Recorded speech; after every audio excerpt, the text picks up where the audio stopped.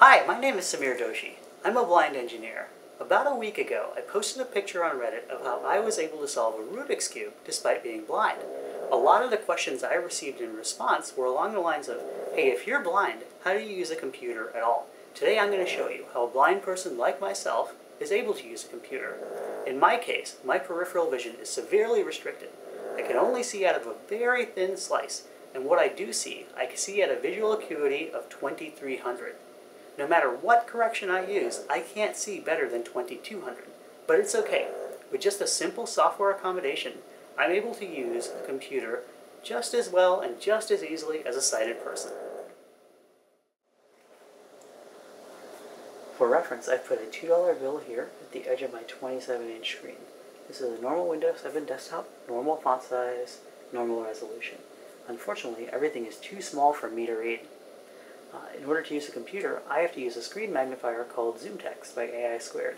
What it does is it magnifies a small portion of the screen to fit the entire screen, allowing me to use the remainder of my vision in order to use the computer. Now I'm going to zoom in.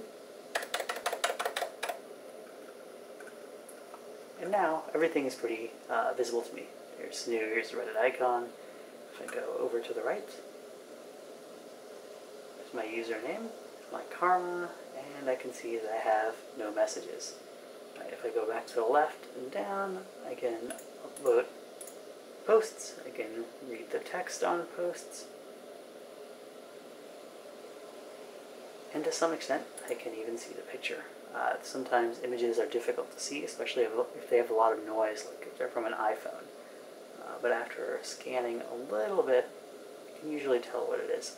So this is a lady looking at a picture of presumably her deceased husband. The very nice thing about ZoomText is it worked at the OS level. So although it magnifies a browser, it also magnifies any other software. I'm a software engineer, so I do a lot of development work. Here's an IDE I often use called Phpstorm.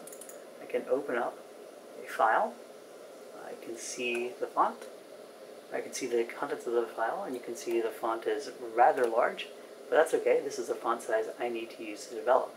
Some other nice features of ZoomText include the ability to go to a high contrast mode. So as my vision continues to decrease, this feature is going to continue to be more and more valuable. Now in this high contrast mode, text is very, very easy to read. You can see that it's a lot easier to read that headline now. SNU is much more visible, as is the Reddit logo. The only problem is pictures are virtually indistinguishable. You can't tell what they are. And I can't really tell if I'm upvoting or downvoting or doing anything that requires graphics or has low contrast. Now, screen magnification works really, really well for me, and I'm able to use a computer just as well as I could before I went blind.